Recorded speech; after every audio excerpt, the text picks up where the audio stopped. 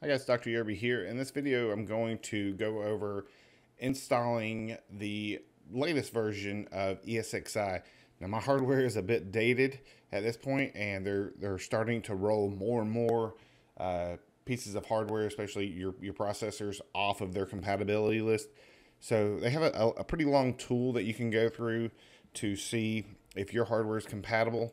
But let's do this the stubborn way and just give it a try at first. If I were doing this for a real production environment, of course, I wouldn't be so cavalier. All right, so I've logged into my VMware account. I'm going to go to Products, Free Trials, VMware ESXi 7. See if we can get to the downloads this way. All right, so let's try going with ESXi 7 standard. It might tell me I don't have permission for this, or it might tell me I can only get a free trial. Yep, you're not entitled. That's fine. I'll download a trial. Fill out this information.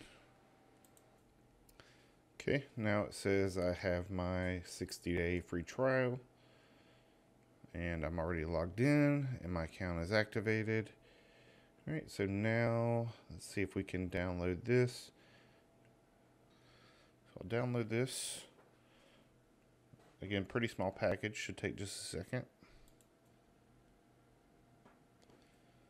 All right, so now we have our ISO file. So now, if my BIOS hasn't kicked my virtualization off, I can do Control-Alt-Delete, go to Task Manager, and go to Performance. I can see my virtualization looks like it is enabled, so hopefully that will work for me. All right, so let's create a new virtual machine, and we'll do this.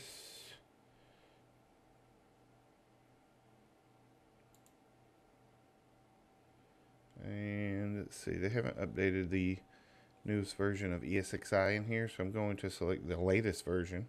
We're going to see if this will work or not.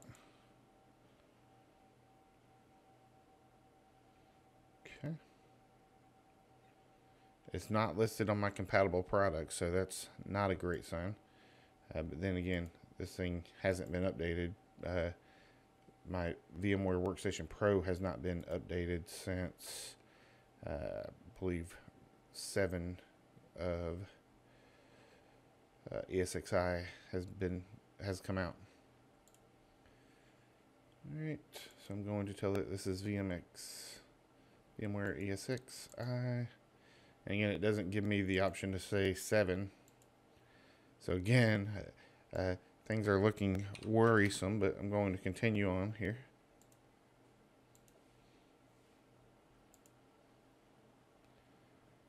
We'll stick with NAT for now.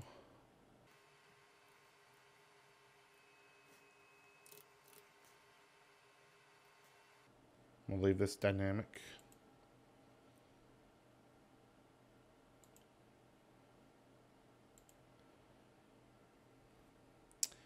Alrighty, here we are. Let's see what we get. So this is actually a good sign. It's running through the installer.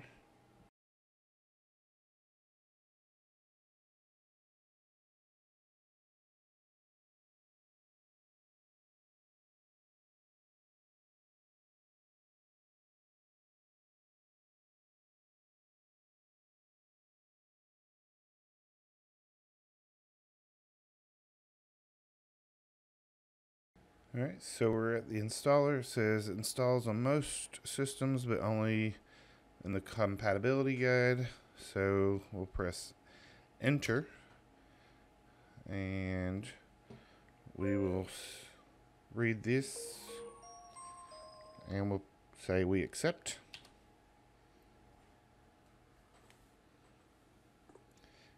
Now we will get to find out if our information is, if our hardware is compatible. So we'll install on that VM drive that we created. So say enter, US, password. Let's see if this will save. Okay, now we want to install F11. And so far, so good. It looks like it is working, even though we had all of the challenges up front of VMware Workstation Pro 15.6, I believe is what I'm on, not listing compatibility with ESXi 7. Really, in the free version, from a bit of reading I've done, there's not a big difference from the previous version, 6.5 or 6.7, to ESXi for the free version. It's really adding a good bit of support for containerization.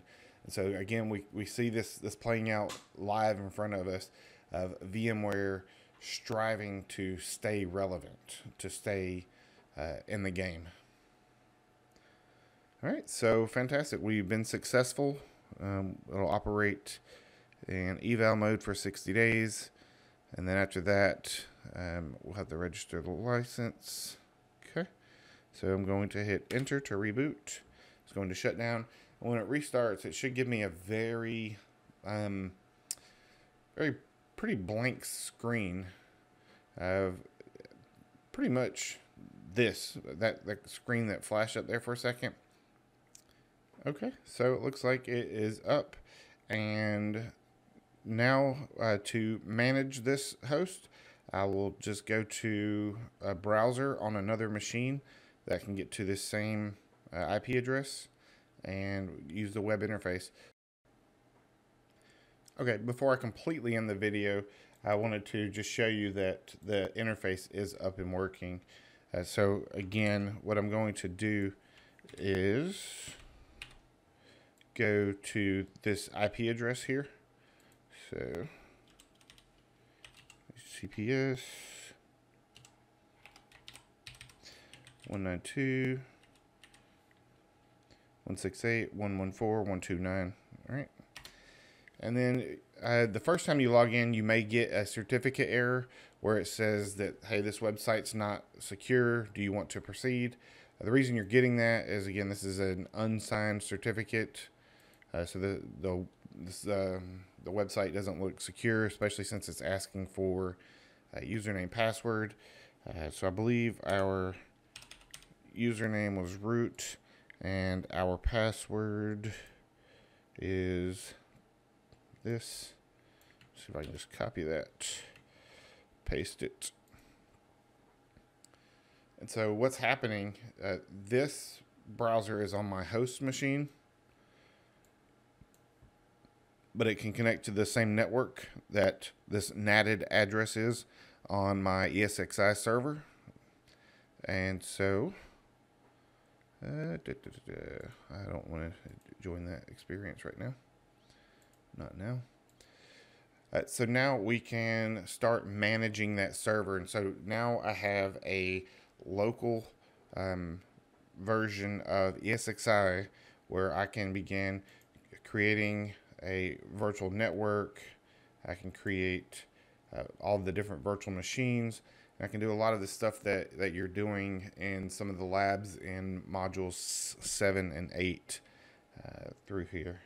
So, all right, so that ends this video. Thanks.